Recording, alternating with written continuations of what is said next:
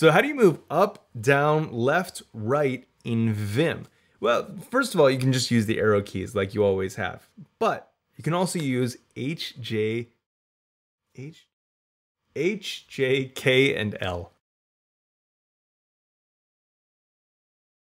Hey, welcome back to another day of Vim Alphabet, where we cover Vim A to Z, giving a day for each letter, except for today, where I'm going to jam in 4 of them because it would be very, very boring videos otherwise.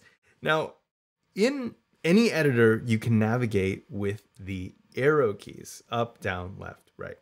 Vim gives us an additional way to do that. Now, you can still use the arrows. There's nothing that's going to prevent you from doing that.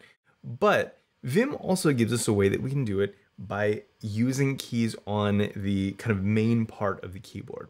The reason is because it does kind of like take a little bit of extra energy, and like kind of you can have some misfires as you're moving around with your keys. Whereas it's kind of nice to have those right on the keyboard. Now, Vim has this concept of a home row, and if you look at your keyboard, H, J, K, and L are all right next to each other, and they're all right under this hand in most like Western keyboards. And in Vim, that puts the up, down, left, and right actions right under your fingertips. So obviously Vim thinks that these motions are very important. So let's open up Vim, and we'll open up quick brown.txt because that's the one that has the most lines available to us. And now I'm navigating right now with my arrows. I'm going right, down, left, and up. Now I can also do that with these Vim J, oh man, I always screw these up, H, J, K, and L. To go up, I'm going to use K. Actually, let's start over. Let's go with J first. Alphabetically. Is that right? H, I, J, K. Nope, not alphabetically. Let's start alphabetically. H is going to be the key that moves left. I keep doing this, but I think the directions are opposite for you. So I'm gonna go back to the first character of the document, and I'm going to use these keys to navigate around. In order to go right in the document, I'm going to have to use L, okay? So every time I tap L, it's gonna move to the right 1 character.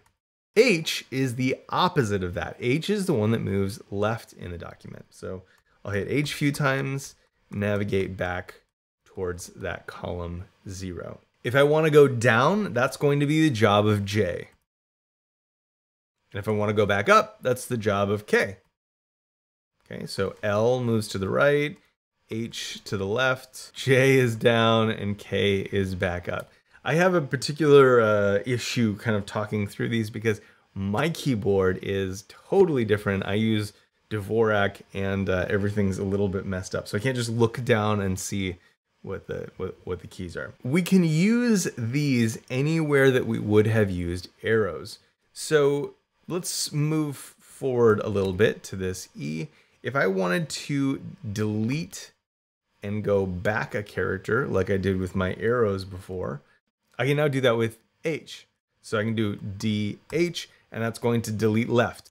DJ is going to delete down. DK is going to delete up. And DL will delete to the right, the character under the cursor.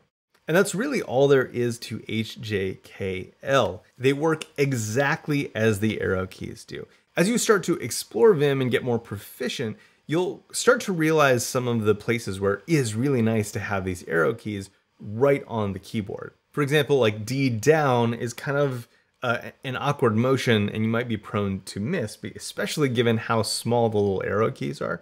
But DJ is just right there. Now, I know that you're thinking, wait a second, I is right in the middle of there, and you're totally right. We had to skip I in order to cover the arrow keys, but tomorrow is the day that we cover I. So I'll see you then.